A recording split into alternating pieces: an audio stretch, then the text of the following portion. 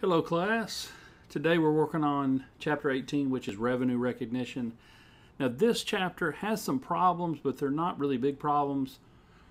They are more about how to recognize revenue. This is a big problem because some of the contracts are pretty complex, and so revenue recognition is a big deal, but it's not large problems in terms of intermediate accounting, but it drives everything, certainly for your business. So one of the things I did is I went back and looked at the study guide, and I've given you access to the study guide. I think that might be very helpful to use the study guide, and there's also some multiple choice questions, and I think that's going to be a helpful thing maybe from now on. Now let me give you a little pep talk here. We have 18 through 24. Not all chapters are equally weighted, but there's some big chapters and there's some small chapters. So this is kind of a small chapter in terms of how many problems you need to do. So this video doesn't really have any problems. It's just giving you terms. Make sure you understand the terms, and make sure that you do homework, and so you're in good shape on the exam coming up. All right, so let's get started. Now, I just have copied the learning objectives from the chapter, and we're going to spend time on the first 4 learning objectives, and everything else is in the appendix, and we're not going to do the appendix. It's in the appendix for a reason, but we'll talk about these terms here in just a little bit. No problems, but the terms, I want you to be aware of this. Now, we're going to talk first about the fundamental concepts related to recognition and measurements. Like we said, contracts are becoming more complex. So when do we recognize revenue is more complex to manage. Now, just a little quick thing here. Remember, we basically have the cash basis of accounting and the accrual basis of accounting. And the accrual basis is what we do in accounting. We say that revenue, we recognize revenue when you earn it, right? Not just when you receive the cash, but when you earn it because you perform the product or service, and that's what's important. So that's what we're talking about here with revenue recognition. Now we have a new standard that's called revenue from contracts with customers. It's converged, means IFRS and the FASB have worked on it. So it has an asset liability approach to revenue recognition. So the companies account for the revenue based on the asset or the liability arising from the contract with the customers. So they have to analyze the terms of the transaction and measurement to try to figure out how much revenue do they recognize. Now, contracts are important. You have to have them because you need to know what your requirements are, what you can expect, and so on. So there is a 5-step process, and part of this chapter is doing this 5-step process. Number 1, identify the contract. Is there a contract? What does it say? Identify the separate obligations in the contract, the separate performance obligations for each party. Determine the transaction price. Now you think, well, that might be easy. Sometimes that gets to be a challenge. Then we allocate the transaction price to the separate performance obligations. We might have a service that lists 5 different things we'll do. Well, how do we allocate that to the 5 things that we promise? And then we recognize revenue when each performance obligation is satisfied. So let's go in depth a little bit. The first one is identify the contract. So obviously a contract is the agreement between 2 or more parties. It increases enforceable rights or obligations, and it's a valid contract when it has commercial substance. The parties have both approved it, they've both signed it. The contract identifies the rights of the parties. The payment terms are identified, and it's probable that the consideration will be collected. Consideration means generally cash, or the account will be collected, so on. Now, revenue is recognized only when a valid contract exists, and until performance occurs, there's no net asset or no net liability occurs. Number 2, separate performance obligations. The company must provide a distinct product or service for a performance obligation to exist. They've got to be something positive that they can provide to a customer. So the transaction price, usually, and this is the spreadsheet that we're working on, so I'm not going to read it to you directly. The transaction price is generally a fixed amount. It could be variable. If it's variable and there's a range of opportunities, such as we might receive a price concession or a volume discount or a rebate or a bonus or a royalty or whatever, then we must estimate it. And we have two ways to estimate. It could be expected value, which is maybe probability weighted. So we expect 50% to be 10,000, and then 40% would be 8,000, and then 10% would be 6,000. We multiply all that together, and that's our expected value. Or we could be the single most likely amount, and we book that as revenue. So once again, it needs to be reasonably assured that we're going to receive something from this contract. All right, so also, this could be a time value of money challenge where you have to figure out what the interest rate is. So let's say that imputed interest rate might need to be calculated. So imputed interest rate is the idea, let's say that we normally charge $10,000, but because we give them extra time to pay, or they can have a payment schedule, they pay $11,000. Well, you can kind of figure that out and say, well, that means there was some kind of interest involved. We can kind of figure out what that interest would be. So, for example, if we required $10,000, but you can pay a year later and you pay $11,000, you can easily run that calculation and says, hey, that looks like it's a 10% financing rate, a 10% interest rate on the time value of money. Now, there also could be some non-cash consideration. You could receive non-cash an asset generally, right? So it needs to be measured at the fair value of the asset received. Now, if that's not possible to figure out the fair value, you have to have some way of estimating, the price of what you've given up. So the fair value of something, the asset received, has to be some kind of calculation or an estimate, or we look at similar assets. So all this can be more complicated if it's not just cash, right? Cash is the easiest to value. Number 4, we allocate the transaction price to the separate performance obligations. So we allocate based on the relative fair value. And so we might have 5 different things we provide all in one package, and we have to figure out what's the relative fair value of each of those, and that's the standalone selling price. And so if we don't have information available, then we've got to use our best estimate of what it might be as a standalone by itself. So we could use the adjusted market assessment approach. What would somebody be willing to pay for just that service alone or just that product alone? We could do an expected cost plus a profit margin. So we say, well, our cost is $8,000 and we're going to build in a $2,000 profit margin, so therefore we think our revenue is $10,000. And then you could do a residual approach. You could say, well, the whole thing is worth $50,000, and if we back out these other 4 items, they have a fair value of $45,000. Then this one item must have a value of $5,000. Now the 5th one is we recognize revenue when each performance obligation is satisfied. So you satisfy that obligation when the customer obtains control of the good or service.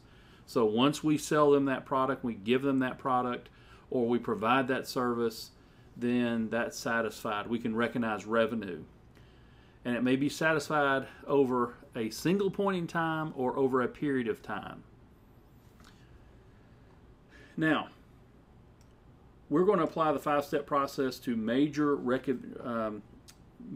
revenue recognition issues. So these are just extra terms that you need to be aware of that make revenue a little bit more challenging. So what about sales and returns allowance?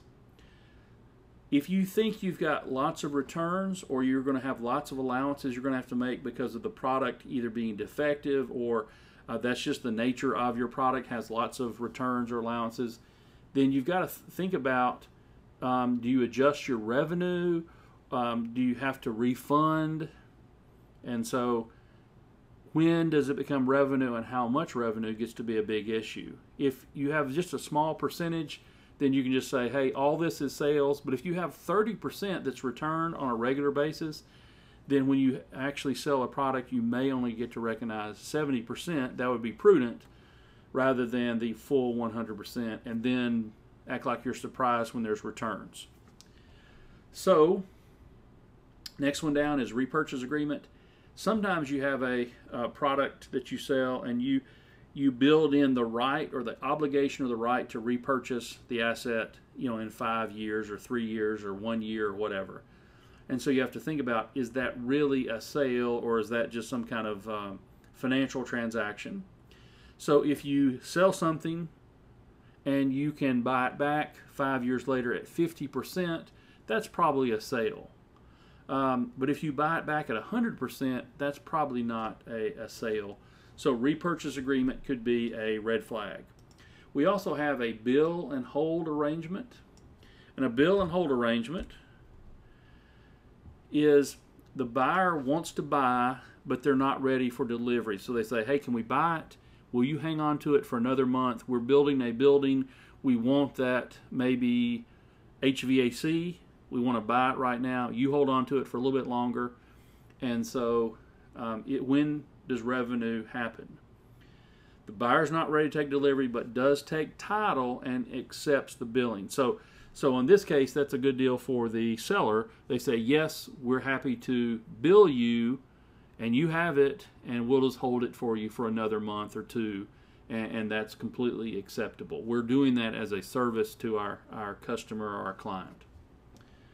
The next one is called a principal or agency relationship, or principal agent. And if you have, for example, you have a principal that's kind of almost like the owner, and then you have an agent. So maybe an example, I don't know if this is a perfect example, but if you have an insurance company and you have agents for that insurance company, maybe it's a separate entity, but what happens is you're selling a product for the insurance company, and you don't recognize the entire sale. You would get a commission on that. So the principal recognizes the revenue when the good or service is sold, and then the agent recognizes the commission as revenue, not the entire sale as revenue. All right, let's talk about consignment. Consignment is a principal-agent relationship. So let's think about a real simple example like an antique mall. So if you are an antique dealer, you might set up a booth in a little antique mall. And so what happens is that is a store that has 15 different booths, and they are going to be the agent. The consignor is the principal, the person that owns the inventory in that little booth. So let's say Abe puts his antique furniture in the antique mall. So Abe is the consignor, and the consignee is the agent or the antique mall. So if somebody browses and looks and says, hey, I want to buy this furniture for $100, they give the agent the $100. The agent turns around and gives, say, $90 to Abe, and then they get to keep 10 as the commission. So the consignor recognizes revenue of $90, and the consignee recognizes revenue of the 10. All right, next one down is warranties.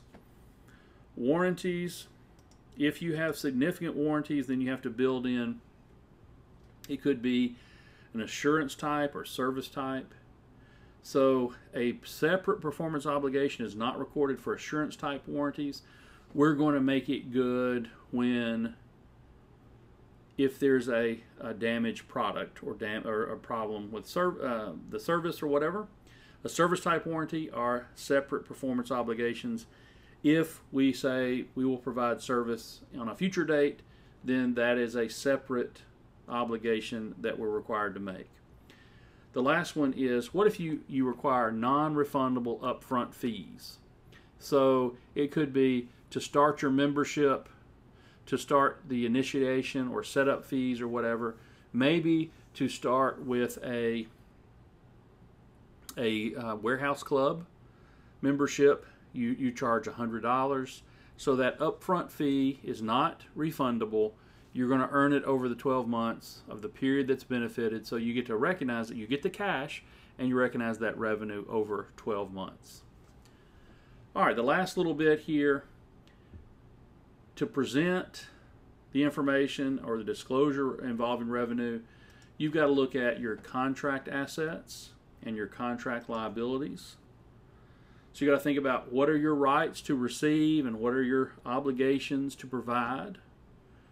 And so one thing that happens is, if we're looking at revenue recognition, here's an important point: collectability is not a consideration in determining revenue recognition.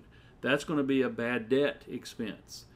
Companies need to record revenue at the gross without considering credit risk and then recognizing bad debt expense according to their estimates.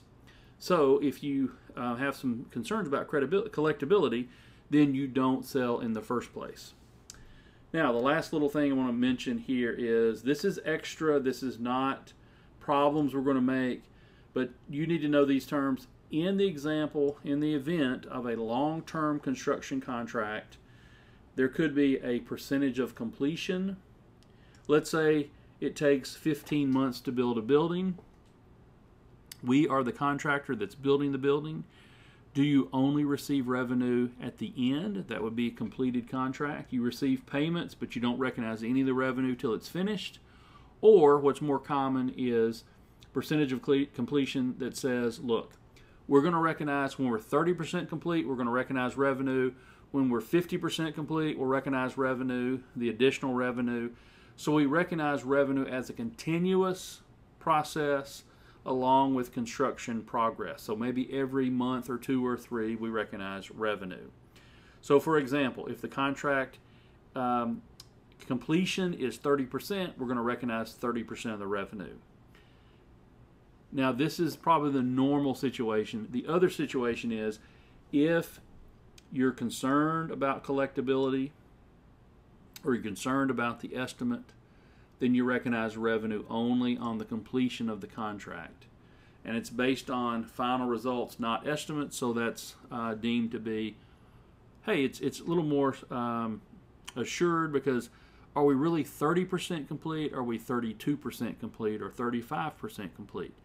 But a lot of times you'll see the percentage of completion method. So you need to know what that is.